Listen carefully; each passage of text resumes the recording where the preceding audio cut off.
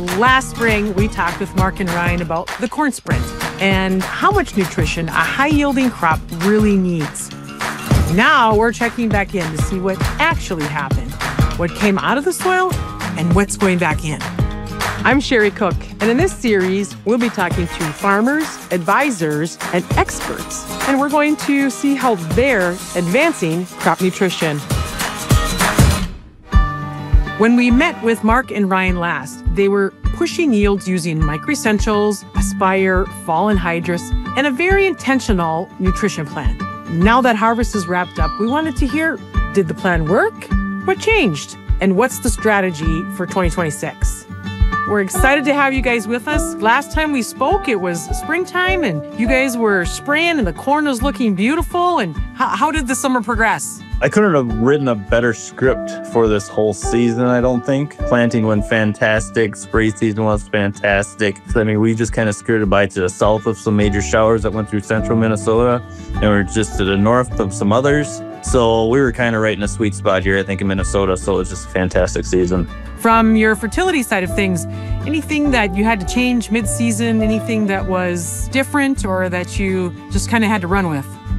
Based on the weather and the way the crops were, we stuck with our top dress plan of urea, AMS, and a nitrogen stabilizer on the fields that we had planned to do that on. Any other fertility, micronutrients, foliar applications that were made this summer? Yeah, so some fields got fungicide, and along with the fungicide, we made a boron application at tassel time on the corn. Did you do that across all the acres, or was it just certain fields based off of tissue samples, or how did you come to that conclusion? A lot of rain was coming in our forecasts, so we wanted to get stuff done, and we just kind of got, we had planned for the corn on cornfield. We did a fungicide application on some of the corn and soybean fields. We did some strip trials and did a few of them, but we've tried fungicide in the past in our area before, hence we've had mixed results. So we once again tried them on this field too. So we had 2 20-acre strips on the field that we did. Nice. So what were your results this year? Depends who you ask, Sherry. Ryan doesn't think it was beneficial, and I'm not sold on it yet. I haven't had enough time to look through the data, but Ryan will say it only added moisture, not economical. But in all seriousness, we had the drone up there, and we could definitely pick out the trials in the summer. And as well as on NDVI imagery, you could see where we had made the applications.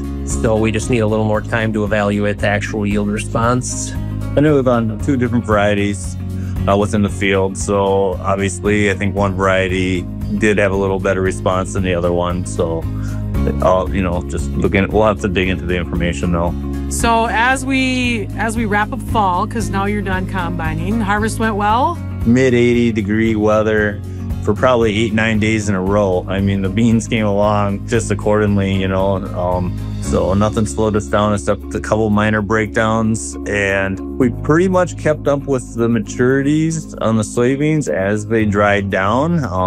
We're getting some 9-10%, but as we got to later maturity beans, all of a sudden on the end, we were getting that 11.5, 12. So we were catching up with the maturity of the beans on the end. And as you plan for 26, have you already put any fall fertilizer down?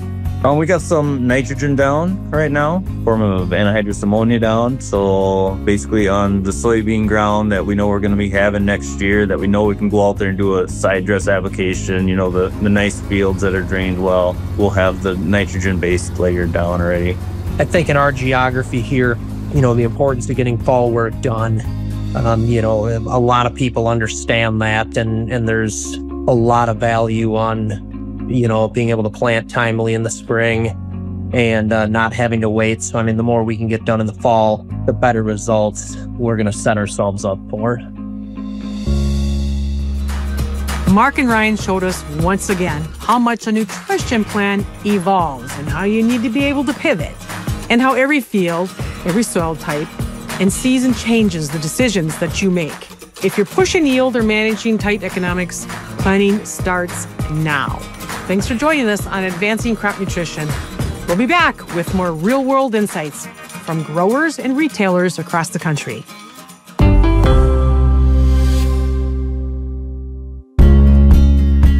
Please like and subscribe. And don't forget, visit cropnutrition.com.